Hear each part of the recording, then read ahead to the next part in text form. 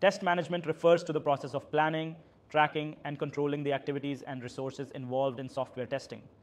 It involves organizing test cases, managing the execution of tests, logging defects, and ensuring that testing efforts align with the overall project goals. Test management helps teams monitor the progress and effectiveness of their testing activities, ensuring the software meets quality standards before it's released.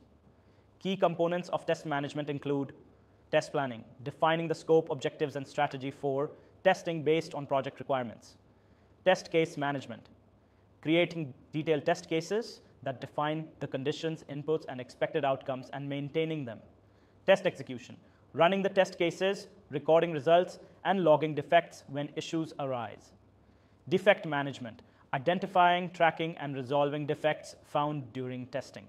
Test reporting, providing insights into the progress of testing, defect trends, and overall software quality. Effective test management ensures that the testing process is organized, traceable, and efficient, helping to reduce risks and improve software quality.